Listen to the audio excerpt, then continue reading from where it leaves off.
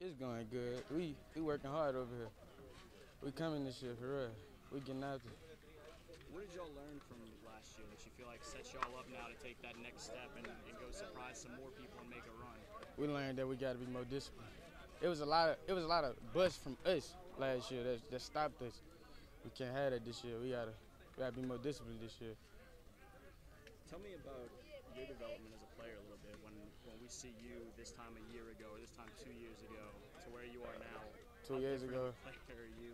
2 years ago, I should say like I was, young. I was doing, crazy stuff. Not like bad stuff, but in practice I used to, not pay attention a lot, But now, once I started playing, once I started, getting into it, I developed a lot. Like I started working harder, all of that, working out, going crazy. It's just a lot I've been doing. When did that click for you? What do you feel like made you realize, you know what, I need to buckle down, I need to focus in, I need to be a veteran and take this more seriously? After I got chewed out. That first time, my freshman year, after I got chewed out, it made me kind of realize that I got something good in me. And, not many people make it from where I'm, So it made me go harder.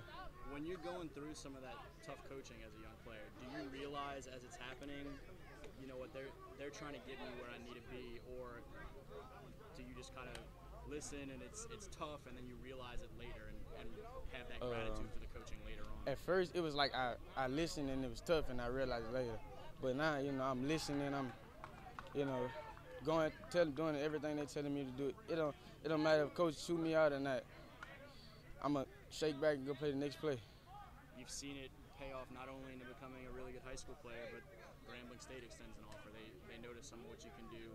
Take me through the day of getting a first college offer, what that meant, what those coaches said, just, the emotions, excitement, all those things. The day I got my first offer, it was like, I was excited for it, because I was like, dang, that's crazy. All my hard work finally paying off. But, I'm looking for more, I'm coming for more, you know what I'm saying? I ain't settling just yet. Who are some of the other schools that either you're hearing from or you're hoping to get to for camps or anything like that as you kind of continue to build?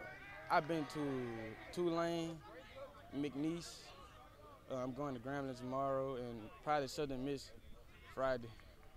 What do you hope that the college coaches see from you when you get a chance to go out there, or when they have a chance to chat with you and learn a little bit more about who you are outside of football just as a young man? What do you hope is kind of the lasting impression of you as a player and you as a young man for these college coaches?